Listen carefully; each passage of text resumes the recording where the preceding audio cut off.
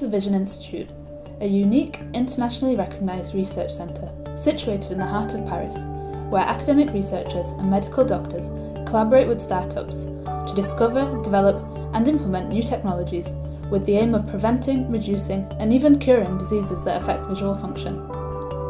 Today we will introduce the Wavefront Engineering Microscopy Group, which is part of the Photonics Department, led by Research Director Dr. Valentina Emiliani.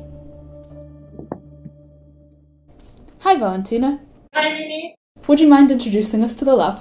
Yeah, sure. Welcome to the lab. So we are the Wavefront Engineering Microscopy Group.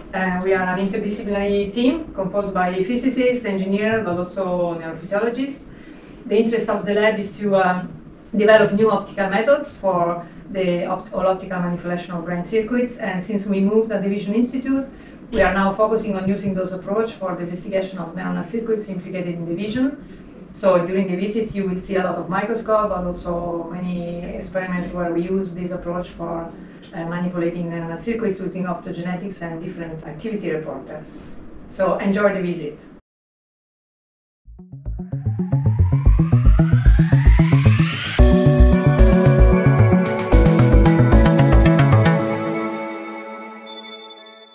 Let's meet some members of the lab who will explain what we do.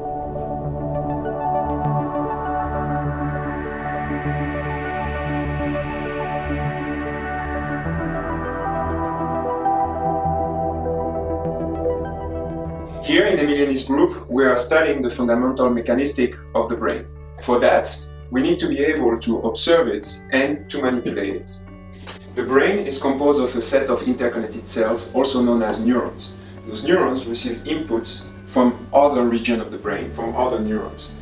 If the inputs arrive at concomitant events with the proper strength, they can activate a neuron that will generate an action potential to transmit the information to the next neuron. What we do in the lab is we try to observe this neuronal activity. For that we use something called calcium imaging.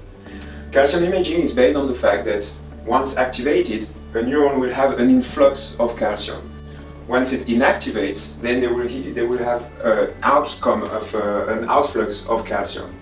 The so-called calcium transient can be monitored thanks to genetically engineered protein such as GCAMP, which in its native form is non-visible, but while presented with calcium becomes fluorescent.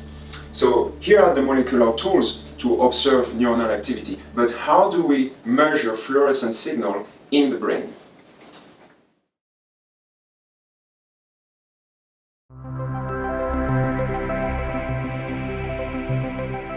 Thank you very much for the question. So today the most used method to image neuronal activity in the brain is by using two-photon microscopy. Now, in two-photon microscopy, you have two photons from the same laser pulse that are absorbed simultaneously by a fluorophore that then re-emits a fluorescent photon. Now, there's at least two benefits if you want to do two-photon microscopy to study the brain. The first one is that it allows us to focus deeper light into the brain, which is a scattering tissue. Now, the second benefit is that by confining the interaction between light and the sample to a very small spatial regions, we're actually able to see very clearly single cells with very little background if you do two-photon microscopy. Now, there's also a downside of doing two-photon microscopy, which is the fact that you need very expensive and powerful lasers and very complex optical systems if you want to do it. But that's okay, because there's us, the optics people, who can take care of it. Now, if you're able to do your two-photon microscope right, then you're also able to record these beautiful videos of neuronal activity in the brain, for example, in this case in the visual cortex, from which you could be able to tell the links between visual perception and neuronal activity in the brain. Now, to go a step further, we not only want to image neuronal activity, but we also want to manipulate it somehow. Now, the question is, how do we do that?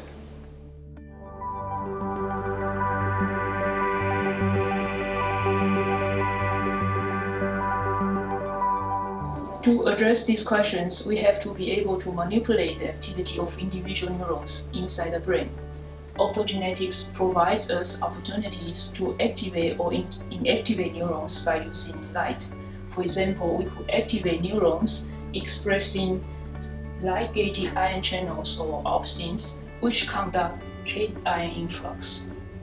one photon wide field illumination allows us to activate neurons simultaneously under the illumination volume, but it does not provide single-cell resolution.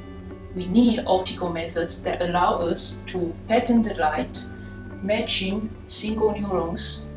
Then how can we do that? I think I'm going to ask my colleague Emiliani, who is an expert in optics.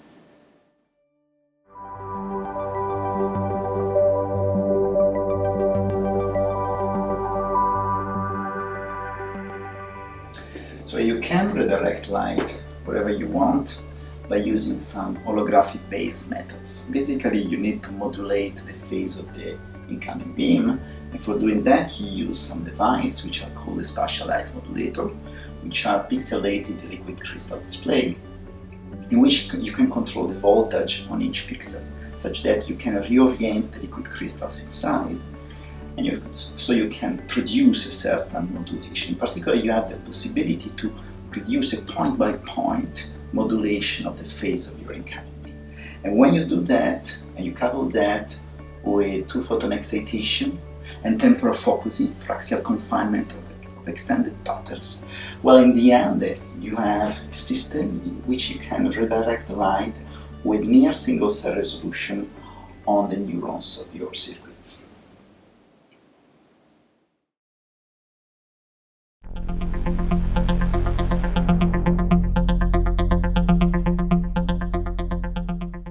Welcome to one of our experimental rooms. So typically in our lab, microscopes are completely homemade and built from scratch, and this indeed is a good example. So what we have on the table is, first of all, two lasers. One laser is combined with some galvo mirrors to perform two-photon imaging, and the second laser is a fixed wavelength, powerful laser to do photostimulation. So the photostimulation path is quite complicated. It goes through several optical elements. There are some attenuators and polarizers, several lenses to adjust the beam size. Then we're going to get to a diffraction grating in order to achieve temporal focusing. But then after that we are going to get to the main elements of the system that you can see over there, that is the spatial light modulator. It's essentially a liquid crystal based screen that reflects the beam and modulates its phase. And this allows us to affect its propagation, and then will allow to reshape the illumination on the sample plane and so target specific cells. So indeed these two laser beams will be then recombined just before getting to the microscope objective, and then the experiment can begin. To investigate circuits of neurons in the brain, we use in vivo and in vitro preparations.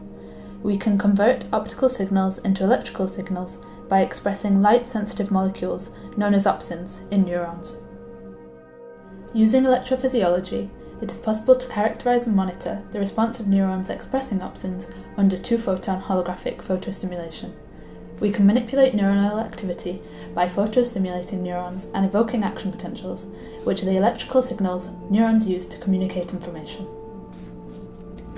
Photoactivation can be performed with high spatial and temporal precision thanks to the combination of two-photon excitation and the ever-expanding optogenetic toolbox. Using computer-generated holography, we can activate a specific set of neurons by generating sequences of holographic patterns.